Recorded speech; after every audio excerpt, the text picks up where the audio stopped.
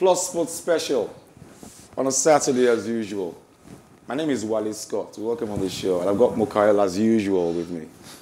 He's a Chelsea fan, so I don't like him very much. Really. I don't know why he, as usual, comes in with such aggression, so much violence on a Saturday.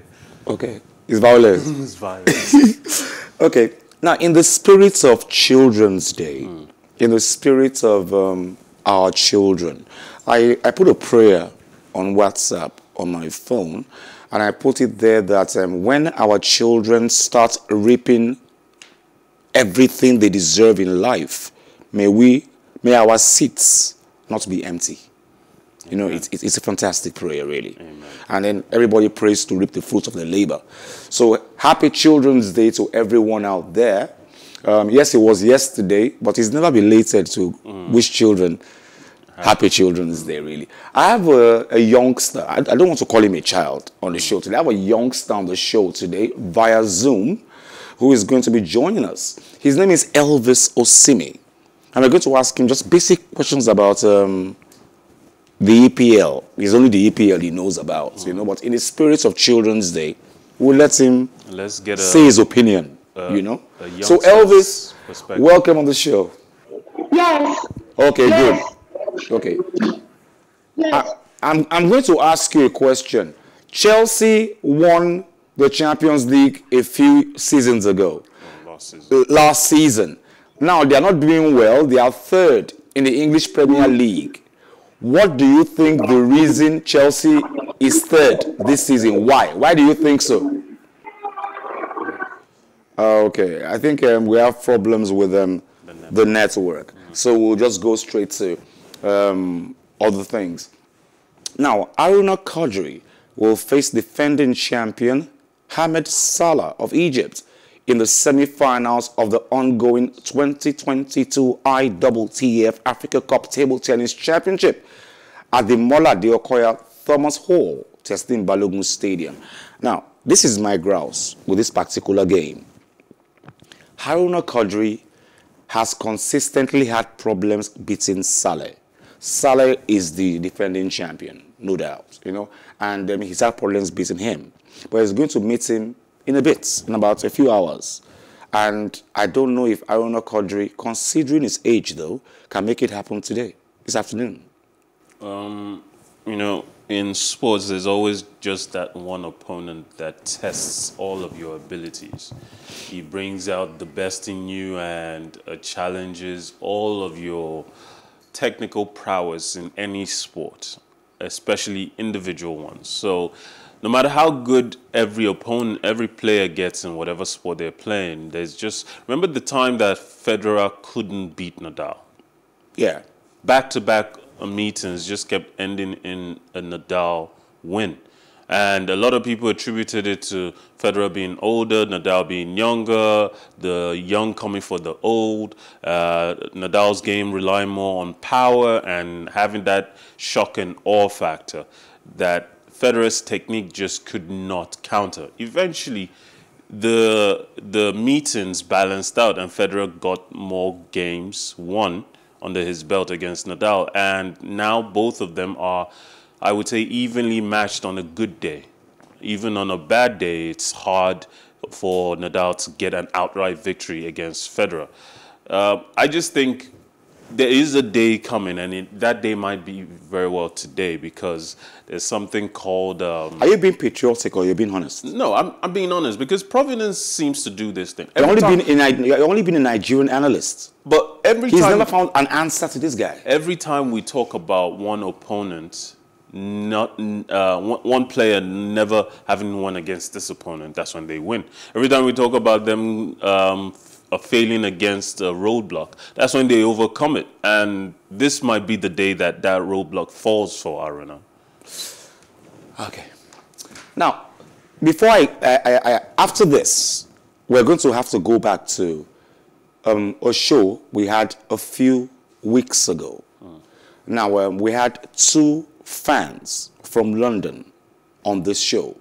And then we were talking extensively about that. One is a massive Liverpool fan, Dele Glover. The other one is a massive Real Madrid fan, Hala Madrid, Ladi Egbedire. And they spoke extensively, and they actually bantered. They were almost on each other's necks on who will win tonight's match. But before we go to that program, Liverpool fans are still in good spirits in Paris as they geared up for the Champions League final against Real Madrid, standing outside a Liverpool-themed bar known as the Cup Bar. The supporters also sang their hearts out as they enjoyed their time in the French capital. Let's watch this first, and then we'll come back and discuss first, and then we'll go to the program that we did last time. British fans, Mukail, you should know better than I do. British fans, they are high, they are noisy, and everywhere they go, they show themselves. They are in Paris right now, and look at what they are doing. It's like they're in their town. Honestly, I mean, they have every right to live this vicariously through their football teams because, I mean, the game is theirs. They created it. I mean, if you ask some other people, they would say the Chinese created the game. But football has become synonymous with the English, with the British. And well, some would say the Brazilians started playing football with tins of milk, and they are one of the best in the world right now. Well, I mean, at this point in our in football's history, the question of who is the best is up for interpretation. Once upon a time, it was the Brazilians. Their individual flair was the definition of what we considered what great football could be. But the Spaniards came out and showed that football, they made us remember that football is a team sport, and the way they played it, moved the ball around, making sure that we understood that technique mattered, the technique of passing the ball around, of creating opportunities, of opening up spaces in opposition defenses was just as important as individual ability to dribble.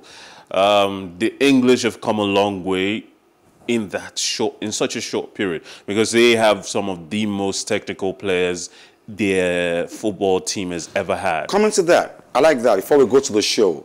Now, on the show that we're going to be playing right now, we have two major fans, one Liverpool, one Real Madrid, both in London.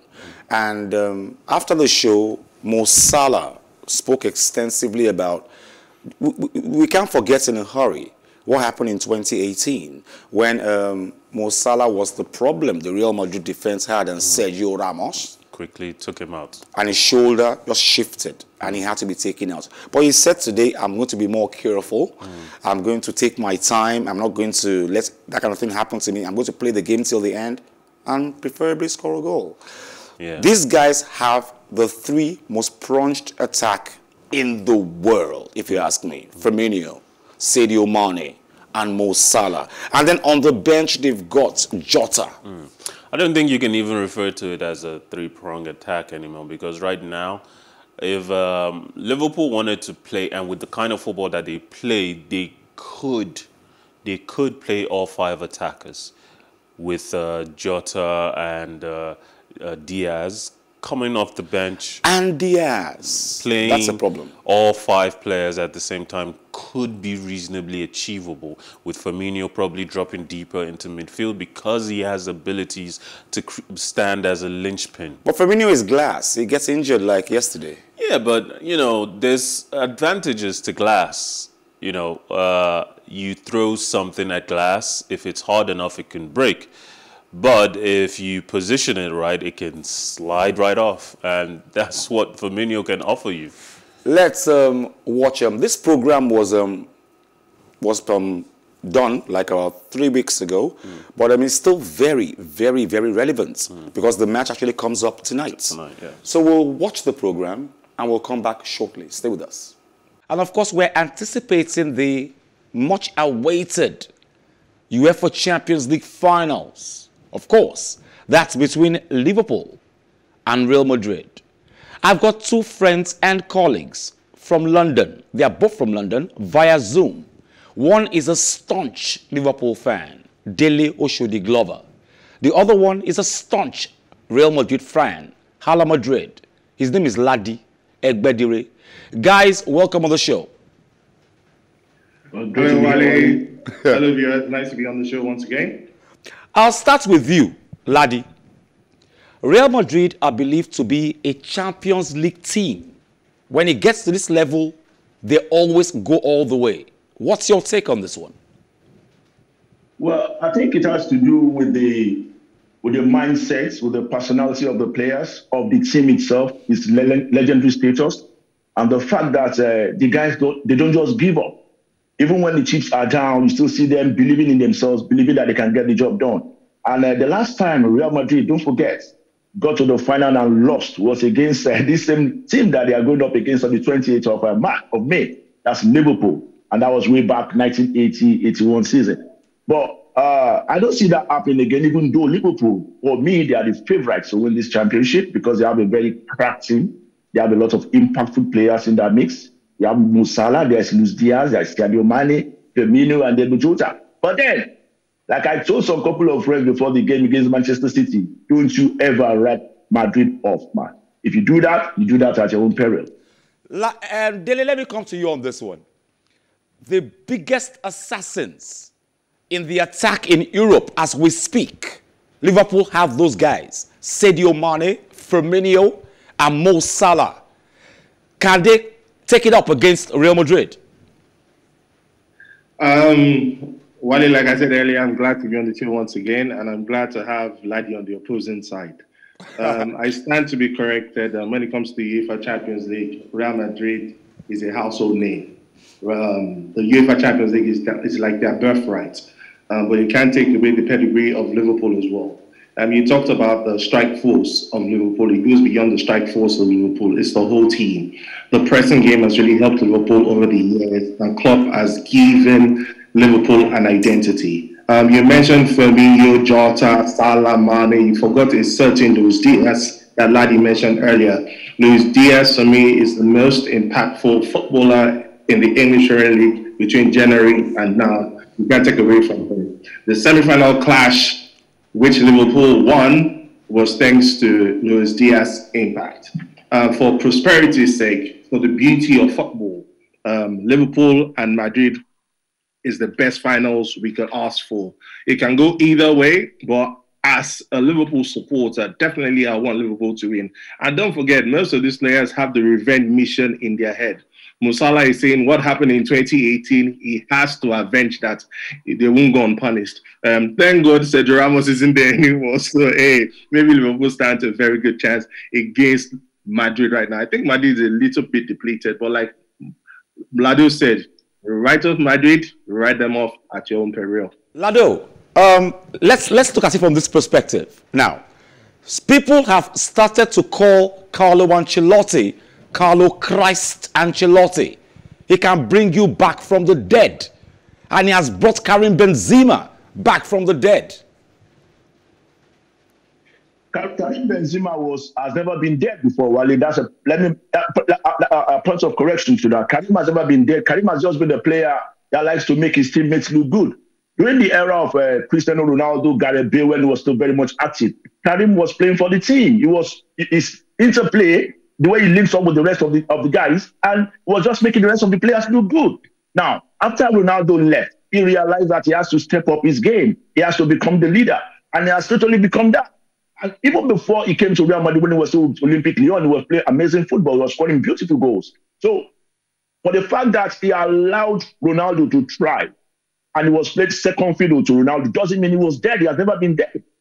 So, for me, if there is any player that you will say that, okay, probably Ancelotti has fine-tuned his game to a certain extent, that should be Vinicius Jr. Don't forget, when Zidane was in charge, Vinicius was not as clinical as he is right now. But after the coming of Ancelotti, he made Vinicius understand that, look, when you get into the 18-yard box, 2-3 touches, then you decide where you will put the ball. You don't dilly-dally on the ball for too long. 5 touches, 6 touches in the box, no way. Which means you've already lost concentration. 2-3 touches, then you're done. And you saw that in the play of Vinicius. You saw that fantastic goal he scored against Manchester City. Nobody saw that coming. 5-6 touches into the 18-yard box, and he made up his mind even before he got to Elderson. So for me, if there's anybody that Ancelotti has really revived his game, that's really fine-tuned his game, that should be Vinicius Jr. and probably Camavinga. That's one impactful young guy. Since he came from Rennes, he has been doing very well for Real Madrid. Now, Dele, there's something that I have a problem with, and I think that's what Lado is holding on to in his pocket somewhere. That's what every Real Madrid fan is holding on to. We watched all the games in the Champions League. Nobody has an answer to Vinicius Jr. and Benzema. You can't find an answer to them. Can Virgil van Dijk hold on to Benzema in that finals? They say every day for the thief, one day for the owner. These guys can have an off day on that day. Football can go either way. It's 11 against 11. And they have a Vinicius Jr., we have a Mohamed Salah. They have a Karim Benzema, we have a Sadio Mane. You know, player for player, like for like, but you can't take away Benzema's pedigree, just like Lado rightfully said earlier. Karim Benzema has evolved over the years. Karim Benzema was never dead. It takes a man to own up and say that a certain player is better than him. That's what he said about Cristiano Ronaldo when he said Cristiano Ronaldo overshadowed him. He said, no, Cristiano Ronaldo didn't overshadow me. Cristiano Ronaldo is a better player. He's the best player in the world. So, hey, it is what it is. But like I said, like for like, I think Liverpool can actually match Real Madrid. And I'll keep my fingers crossed. I'm not bragging today, but I hope we win so that I can pick up my phone and call Lado and say, Lado, I told you. Wale, I don't know why you are playing this on the down low, because if you look at the bookmakers, predictions, up till this moment, Liverpool are the most favored side to win that championship. Nobody gave Real Madrid a chance against PSG, against Chelsea, against Man City. Now, Liverpool. And if you look at the form of Liverpool in the league, they've been doing very well. I think they've won 42 matches unbeaten right now, and that's a fantastic record for them. So they are playing fantastic football. And Luis Diaz, like you rightly said, a very important player since he came in January. And don't forget, you still have Origi. That is another guy that makes so much difference coming in from the bench. So that Liverpool side, for me, they are oozing with a lot of fantastic players. They got so much confidence going for them, and their pressing game is just amazing. But against a Real Madrid side, for me, I would say some of the players right now, they are playing twilight football. Talking about a player like Toni Kroos, Luka Modric, even though he's still turning out all those great passes, but his game has gone down a bit compared with some of the youngsters you guys have in the middle of the park. But experience will always come into play, and the self-belief and the personality of each team will also come to bear. I like the fact that both of you are being modest today. Both of you are saying you are staying on the fence. But let's leave the players alone. Let's leave the match alone. Let's go to the coaches. Dele, no, let me come to Ladi. Ladi, Jurgen Klopp is a diamond shaft. He's a German machine. And he's strict with his game. What do you think he will have opposing to Carlo Ancelotti on that day, on the 28th? Well, we know that Jurgen Klopp is one guy that is always animated on the sideline, while Ancelotti is always very cool and calm. Even when his team is leading by 4-0, he's still calm. But Jurgen Klopp is always animated on the sideline. He's always gesticulating, making love a scene and the rest. But you see, it's all about we all know the style of Jurgen Klopp. He likes to press high up the field. That's the way the team are wired, and that's the way they play. But I still feel that there will be some bit of space in the back where Ancelotti will tell his boys to take advantage of. And if you have a player like the kind of pace of Vinicius, and don't forget Rodrigo, that young man, nobody gave him a chance, but he's been scoring important goals for Real Madrid. So for me, that's another player that can also make a big mark on that game. And like I said earlier, Ancelotti always cool and calm. He can't read his emotions. He's always cold, like an Italian mafia that he is. But I still feel that the pendulum will swing in the favor of Real Madrid. I'm sticking out my neck this time. Now, Dele, Lado has answered both questions for me already. But let me ask you my question. Now, Klopp is a diamond shaft. He's a German machine. He plays, like Lado said, he plays up front. But Carlo Ancelotti is an Italian. He's like the mafia. He's cunning. He'll come at you. He'll come behind you. He'll come from backyard. He'll come from front yard. He'll come at you anyhow he comes. He wants to win. How he wins, he doesn't care. Wale, for me, a coach who doesn't have a plan B, plan C, plan D shouldn't be called a coach. Let me make reference to a certain Pep Guardiola. Pep Guardiola had just one plan in his semi-finals. It didn't work out. Over the years, Guardiola has lost at a certain stage because of game management. When it comes to game management, when you mention people like Jurgen Klopp, people like Carlo Ancelotti, they know what to do when the time arises. Let's go back to the semi-final match, Liverpool semi-final match. Halftime, Liverpool was down 2-0. It was 2-0 initially in favor of Villarreal, and then Liverpool came back. And it takes a whole lot for a coach to make a sacrifice. It takes a whole lot for you to take risks. It takes a whole lot for you to read the game and actually apply it the way you want it to be applied. Jurgen Klopp studies. He goes beyond saying, okay, this is a better player than this player. No. Everybody thought Henderson was going to start the game against Villarreal, but no, he didn't start. He started a certain Keita. And then Keita, for me, if I had my way, I'd have taken Keita off at halftime, but I guess the coach saw something that we didn't see. And it worked for him at the end of the day. So game management is going to come into play, if you ask me, on that day. Whoever manages the game better will carry the day. I'm going to sit on the fence once again. Like I said, it can go either way. Lado rightfully said that Liverpool might be the favourites for this tournament. But hey, you can't take away the pedigree of Real Madrid. They know what to do at the 13th minute. They know what to do at the 63rd minute. No bookmaker would have predicted that Real Madrid will come back from the dead against Man City. In case you don't know, in case viewers don't know, spectators left the stadium as at the 80th minute. And when they realized that he had gotten into extra time, they wanted to come back to the stadium. No. They didn't let them back in. That's game management. And luck was also on their side. So luck comes into play. Personnel comes into play. Risk comes into play. A whole lot will come into play on that day. But like I said, it's a revenge mission for Liverpool. So for people like me, I'm just looking forward to the 90th minute to hear that Liverpool has won. That's it. Deji, I must not disagree with you again concerning what you said about luck. You see, luck can only come into play when you have put in a certain amount of hard work. Yes. You must put in a certain amount of hard work. You must believe in what you are doing before luck comes into play. Now, if you look at the intensity of that game towards the end, as soon as Ancelotti realized that he was losing the game in the middle of the park, he pulled out Toni Kroos, he pulled out Luka Modric, he pulled out Casemiro, he brought in the youngsters, and they started bombarding Man City's box from that very moment going, even though they had no shot at goal until the 89th minute. There was no shot at goal from Real Madrid. But as soon as they brought in all those youngsters, Rodrigo and the rest of them, you saw that the intensity changed. That's the game management, brother. Yeah, no doubt. But when you said luck, it's all about luck might come into play, but luck is just probably 10 or 15% of what we're talking about here. It's more about hard work and the kind of pressure you put into it. That's what really works for you. Lado, please don't take me out of context. When I said luck, luck is part of football. You know what? Let's not argue. Let's not argue because a lot of people talk about on television. A lot of people talk about Real Madrid, being lucky against PSG, being lucky against Chelsea. Now they were lucky against Man City again. Hey, when is that luck going to stop? Against Liverpool. You guys must understand that it's all about hard work. It's all about hard work. It's all about self-belief. It's all about hard work and self-belief. Okay, guys, before I let you guys go, I'll break you guys up, of course. Let me put you guys on the burner. Ladi, let me start with you quickly before I let you go. Would you predict a scoreline at the end of the day?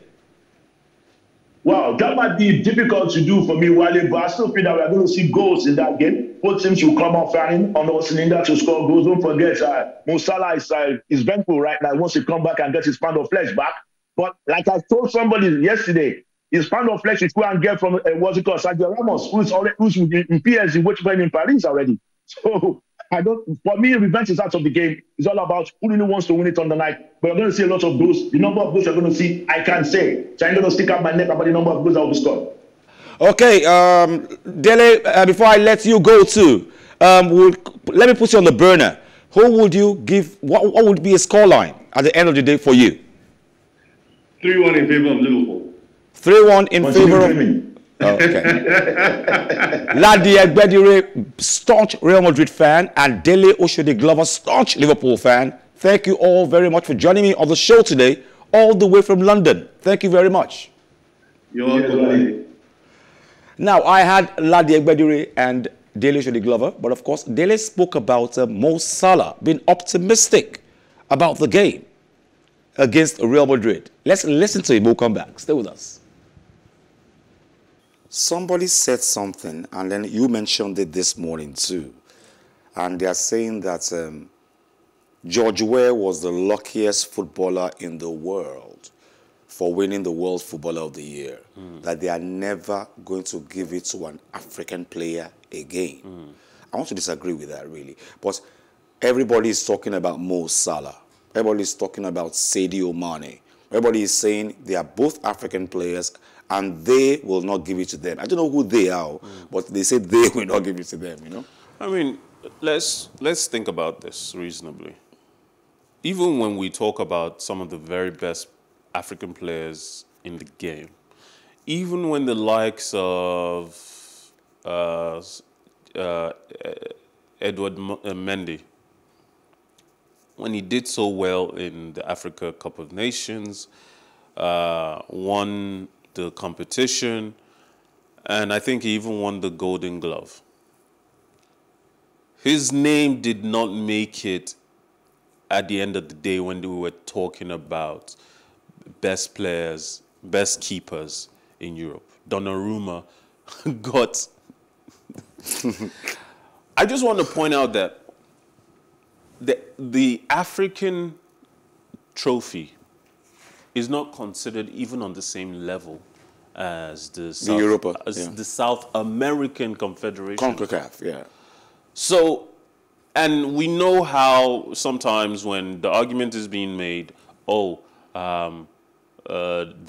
player who won the CONCACAF, whether they've, like the argument over whether Messi deserved to win the Ballon d'Or the last time, the fact that Jorginho won the Euros, won the Champions League, did that give him more leverage? Even if he had only won the Euros, it gave him more leverage amongst people, sports writers, and everyday football lovers. However, because Messi is Messi, his legend is... Ronaldo is Ronaldo. And Ronaldo is Ronaldo. And Jorginho is Jorginho. It was enough that Messi won a trophy. That's why they gave it to him. But if it had been any other player, if it had been Aguero when he was still playing, who the consideration was being given to as having had a better season than Lionel Messi, as being in consideration for the top prize, the top individual prize, going up against Jorginho, who had just won the Euros, I bet you Jorginho would have won. Okay, it's unfortunate that the Africans are disadvantaged when it comes to getting this award. It's so unfortunate, really. And there's still a good chance that even if Liverpool win this, because the goalpost of determining this individual award, this particular individual award, has shifted back and forth over years. Once upon a time, it was all about individual brilliance. You did well individually, you got to win it. If you were the best individual in the sport for the year, you got to win it. Then it became about trophies, especially with Ronaldo and Messi. They were better than everybody else on the playing field. But they were not winning trophies. So if you had to choose between them, the only thing left to choose between them was how many trophies this one won and the quality, the coefficient value of the trophy won. Now, every other player is judged by that. But I bet you, when it was necessary... But do you think that if Liverpool do win tonight, do you think Sadio Mane or Mo Salah will have a chance to win this, the Ballon d'Or? They will have a chance. I just don't know. But will they win? I don't know if they will give it to them. Because another thing you need to remember is politics is such a big part of this. True that. A lot of players want to go play for Barcelona, want to go play for Real Madrid because these are traditional powerhouses. It's like the US at the UN. They are Security Council members. True that. So when a player is having that kind of a political infrastructure behind them to campaign for them, they usually go and do well. Neymar has never been happy at PSG because he doesn't feel that PSG have been able to do for him what he always wanted them to do, which was the reason why he left Barcelona, which was to stand out as a champion in his own right and win the greatest individual trophy, the Ballon d'Or, to cement his legacy as being on the level of Messi, on the level of Cristiano Ronaldo. Still talking about disadvantages. Talking about, I don't think this should be a disadvantage. I think this is an insultive story, if you ask my opinion. And I'll tell you why later. Now, Salama Mirado Jasmine is the first female coach Daring Club Viruga has ever had. She's also the first woman to be training a men's soccer team in the Democratic Republic of Congo. Soccer has always been a part of Jasmine's life. Her father was a referee, and all 5 of her brothers played the sport. She played 2 until she decided to train and qualify as a professional coach. Okay, welcome back. The reason why I use the word disadvantage initially, before I go to my next story quickly, is that why is this a story? Because she's a woman? No, it's a story because it's an anomaly. Let's not. That's my point. Yeah, but let's not forget that, or let's ignore the liberal notion that she's breaking boundaries and breaking glass ceilings because otherwise people were trying to keep her from getting that job.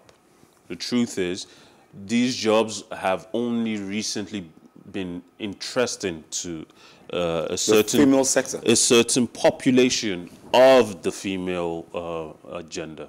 So ultimately, it's a story because it would be a story if it was a 16-year-old that was a coach, because we don't get a lot of 16-year-old coaches. Sure. It would be a story if it was a blind manager. The anomaly, the novelty of it is what makes it a story. Okay, now before I go to the story, smoking. Somebody has to stop him. Carlos Alcaraz is 19. He just won an event and is into the last 16. No. In the French Open, the Roland Garros. Who does that at 19? A Spaniard does that. A Spaniard who grew up on clay. Because it's on clay? Yes. Carlos Alcaraz' meteoric rise continued yesterday when the Spanish prodigy produced yet another awe-inspiring performance to outplay American Sebastian Corda 6-4, 6-4, 6-2 and reached the last 16 of the French Open for the first time.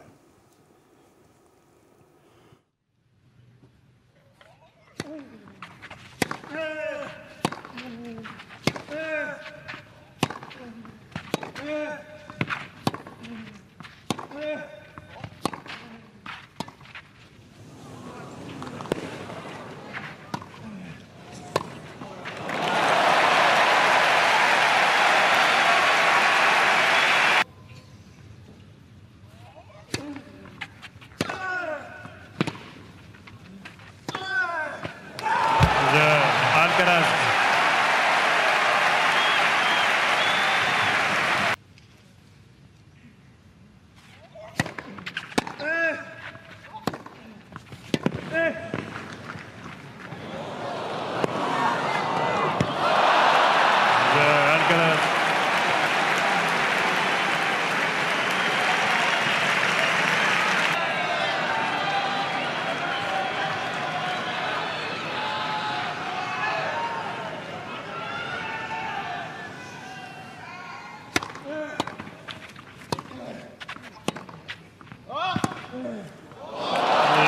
3 manches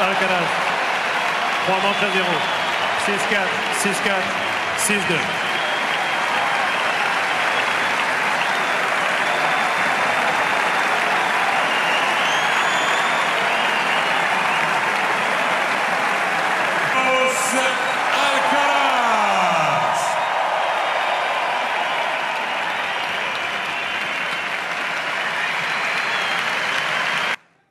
Remember his name, Carlos Alcaraz. You have to remember his name. He's 19. He might be the next great Spaniard in the game. No doubt. And this person needs to watch his back.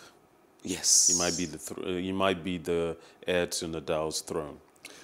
I'll leave you everyone with Ferrari's Charles Leclerc, who set the pace in the practice for his home Monaco Grand Prix on Friday. I'll leave you with that. Thank you very much, Isaac. I call him Zico. He's behind the cameras. You can't see him, but he makes you see us. Thank you very much, Mbukayo. Thank you very much, Elvis Osimi. He was supposed to be our child guest on the show today for the Children's Day, but For some reasons, the network just didn't work. Thank you very much, Elvis Osimi, for joining us today on the show. Thank you very much, Sheyi. Troublemaker. But thank you very much, Sheyi, all the same. Thank you very much, Ajasa AJ. Thank you very much. Thank you very much, Pierrot from downstairs in the powerhouse. He always makes it happen. Thank you very much. Join us same time next week in Plus Sports Special. My name is Wally Scott. Like I always advise you at the end of every show, if not for anything, at least for your heart, do some sports.